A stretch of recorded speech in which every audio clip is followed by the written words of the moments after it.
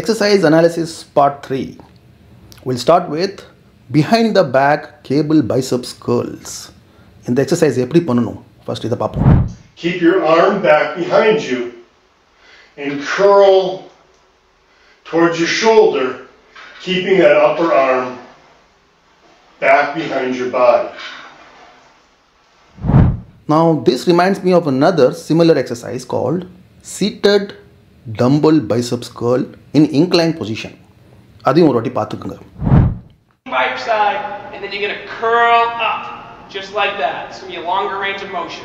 Keep that core tight, curl it up nice and tight into the armpit. Do one more, breathe out on the way up. And that's how you do a seated inclined dumbbell bicep curl. இந்த ரெண்டு எக்ஸசைசஸை நீங்கள் கொஞ்சம் கவனிச்சு பார்த்துருந்தீங்கன்னா புரிஞ்சிருக்கும், ரெண்டுமே same தான். எப்படின்னா ரெண்டுலேயுமே உங்களுக்கு பைசப்ஸ் எக்ஸ்ட்ராவாக ஸ்ட்ரெச் ஆகுது. இப்போது நார்மல் பைசப்ஸ் கால்னால் எப்படி நம்ம பண்ணுவோம்? Stretch contraction, stretch contraction. How about stretch extra stretch? Of course உங்களோட ஃப்ரண்ட் டெல்டாய்ட்ஸும் ஸ்ட்ரெச் ஆகுது. But let's focus on biceps for now. Extra stretch contraction, extra stretch contraction. இப்படி பண்ணுறதுல ஏதாவது பெனிஃபிட் உண்டா அப்படின்னு பார்த்தோம்னா கிடையாது. Extra stretch is not equal to extra growth. Very simple. இந்த மித் எங்கேருந்து வந்துச்சுன்னு தெரியல. அப்படி எக்ஸ்ட்ரா ஸ்ட்ரெச் பண்ணுறதுனால க்ரோத் நல்லா வரும் அப்படின்னு சயின்ஸ் மூலமாக ப்ரூவ் பண்ண முடிஞ்சதுன்னா எல்லாருமே எக்ஸ்ட்ரா ஸ்ட்ரெச்சே பண்ணிகிட்ருப்பாங்க. நல்ல எக்ஸசைஸா அப்படின்னா எஸ் இட் இஸ். ஆனால் அடிஷ்னலாக ஏதாவது பெனிஃபிட் கிடைக்குதா அப்படின்னா கிடையாது. ஸோ உங்களோட நார்மல் பைசப்ஸ் கர்ல் அதை விட இது சிறந்தது கிடையாது. இன்ஃபேக்ட் எக்ஸ்ட்ரா ஸ்ட்ரெச் பண்ணுறதுனால இன்ஜுரிஸ் வர்றதுக்கு வாய்ப்புகள் உண்டு. டாக்கிங் ஆஃப் ஸ்ட்ரெச்சிங் எக்ஸசைஸ் முடித்ததுக்கு அப்புறம் தான் பண்ணணும். ஸ்பெஷலி ஸ்டாட்டிக் ஸ்ட்ரெச்சிங், அதாவது அந்த ஸ்ட்ரெச் பொசிஷனை ஹோல்ட் பண்ணுறது. இந்த மாதிரியான ஸ்ட்ரெச்சிங் எக்ஸசைஸ்க்கு முன்னாடி பண்ணக்கூடாது. ரிசர்ச்சே ப்ரூவ் பண்ணியிருக்குது, இந்த மாதிரி நீங்கள் ஸ்ட்ரெச்சிங் பண்ணிங்கன்னா எக்ஸசைஸ்க்கு முன்னாடி உங்களோட மசிலில் இன்ஜுரி வர்றதுக்கு சான்சஸ் இருக்குது. அண்ட் ஆல்சோ ஸ்ட்ரென்த் கம்மியாகிடுது அப்படின்ட்டு. இந்த எக்ஸசைஸில் என்ன நடக்குதுன்னு பார்ப்போம் next. Allow the bar to roll down to your fingertips. Slowly curl the bar back up with your fingers, wrists, and forearms. Lower the bar again to your fingertips and repeat for the desired number of reps. உங்களோட wrist position நார்மலாக விட்டோம்னா எப்படி இருக்கும்? இப்படியா இல்லை இப்படியா? இப்படி தான் இருக்கும். Now don't confuse this with over stretching. இது ஓவர் ஸ்ட்ரெச்சிங் கிடையாது, இது நார்மல் ஸ்ட்ரெச்சிங். நீங்கள் வேணால் பண்ணி பாருங்கள். So normal stretching to contraction, இதுதான் wrist கர்லுக்கான full range of motion. Stretching contraction, stretching contraction. How about this? இங்கேருந்து ஸ்டார்ட் பண்ணாமல் இங்கேருந்து ஸ்டார்ட் பண்ணுவோம். ஓகே, ஸோ என்ன நடக்கும் அப்போது? Contraction contraction contraction.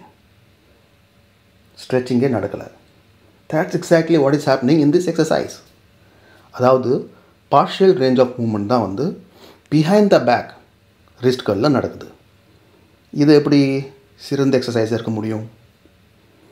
Partial range of moment கொடுக்குற எந்த ஒரு எக்ஸசைஸுமே பெஸ்ட் எக்ஸசைஸாக இருக்கிற வாய்ப்பே கிடையாது. we need full range of motion. And not only that, இந்த எக்ஸசைஸில் உங்களுக்கு லேட் ஃபேஸ் லோடிங் நடக்குது. அதாவது நார்மலாக நீங்கள் ஃப்ரண்ட்டில் ரிஸ்ட் கர்ல் பண்ணிங்க அப்படின்னா ஃபஸ்ட்டே உங்களுக்கு லோடு ஃபீல் ஆகும், முடிகிறப்போ லோட் 0 ஆகிடும். ஆனால் அதுவே நீங்கள் பின்னாடி பண்ணுறப்போ இந்த மாதிரி ஃபஸ்ட்டு லோட் ஃபீல் ஆகாது. ஏன்னா ஆங்கிள் அப்படி முடிகிறப்ப தான் உங்களுக்கு நிறைய லோட் ஃபீல் ஆகும். And we know late phase loading is not a good exercise.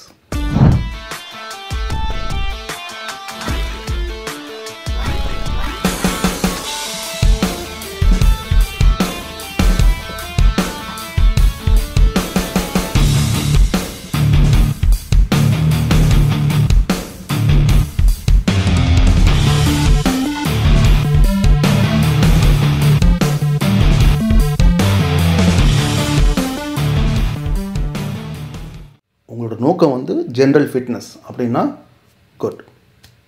In fact warm up கூட it's a good exercise provided you two on body weight. But உங்கள் நோக்கம் வந்து ஃபிசிக் டெவலப்மெண்ட், அதாவது மஸ்குலேச்சரை வந்து டெவலப் பண்ணணும், க்ரோ பண்ண வைக்கணும் அப்படின்னா அப்போது இந்த exercise is a miserable exercise. Why? Because this is a compound exercise. அதாவது மோர் தென் ஒன் மசில்ஸ், மோர் தென் ஒன் ஜாயிண்ட் இதில் வந்து பார்ட்டிசிபேட் பண்ணணும். So we know from biomechanicஸ் isolation is the way to go. Compound பண்ணிங்கன்னா அந்தளவுக்கு மஸ்குலேச்சர் டெவலப் ஆகாது. ஹவவர் புஷ்அப்ஸில் நிறைய variations இருக்குது இல்லையா? Let's see one variation first.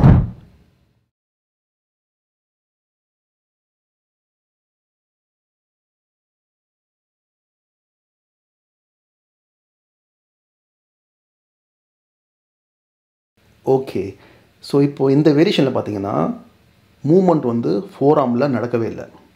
Four arm வந்து அங்கே தான் இருக்குது ஆல்மோஸ்ட். ஸோ அதனால் இந்த மூமெண்ட்டில் ஃபோர் ஆர்முக்கு மேலே இருக்கிற மசில் எது? ட்ரைசெப்ஸ்.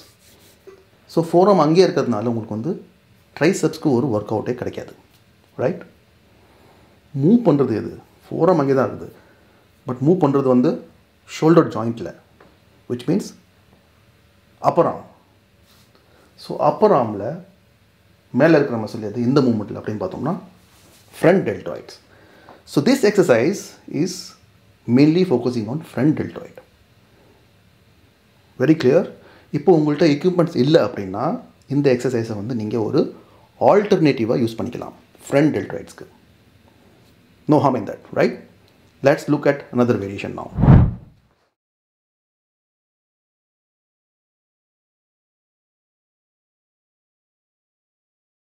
ஓகே, இந்த மூமெண்ட்டில் வந்து ஃபோர் ஆர்ம்ஸ் வந்து ஆங்கிள் ஃபார்ம் பண்ணுது.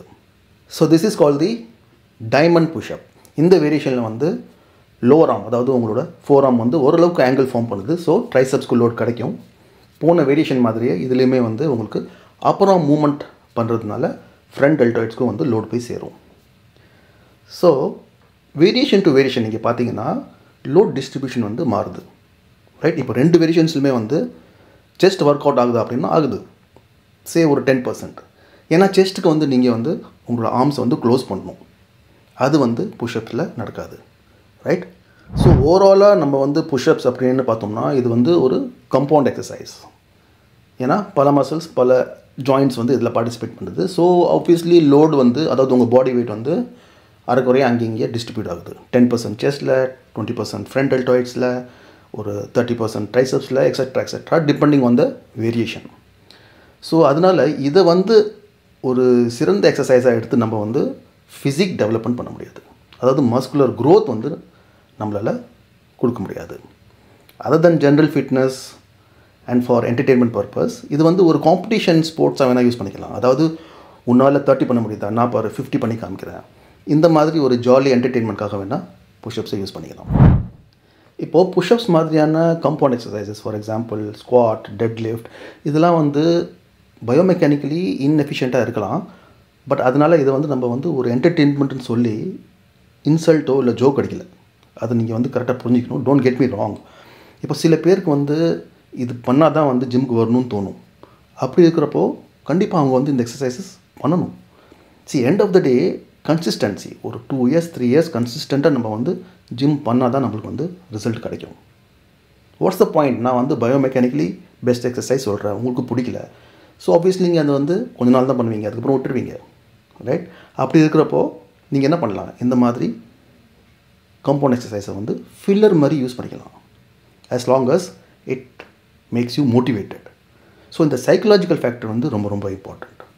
பட் ரிமெம்பர் ஒன் திங், கன்சிஸ்டண்ட்டாக நம்ம வந்து 2-3 years ஆர் மோர் எது பண்ணால் டெவலப்மெண்ட் வரும், எது பண்ணணுமோ அது பண்ணால் தான் வரும். ஓகே? ஸோ அதுவும் நீங்கள் வந்து ஞாபகத்தில் வச்சுக்கணும். ஸோ நான் வந்து புஷ்அப்ஸ் மட்டும் 2 years 3 years பண்ணுவேன் அப்படின்னா அதில் உங்களுக்கு லாங் டேர்மில் வந்து ரிசல்ட் கிடைக்காது. Short டேர்முக்கு you can use it as fillers. என்ன கேட்டிங்கன்னா ஒரு நல்ல ட்ரெயினர் பிடிங்க, காசு கொடுத்து ட்ரைனிங் கற்றுக்குங்க. ஏன்னா காசு கொடுத்தா தான் வந்து உங்களுக்கும் சீரியஸ்னஸ் வரும். ஃப்ரீயாக வந்து ஒரு டயட் பிளானோ இல்லை ஒர்க் அவுட் பிளானோ கொடுத்தா அது வந்து நம்ம சீரியஸாக எடுத்துக்க மாட்டோம். I see you soon next week.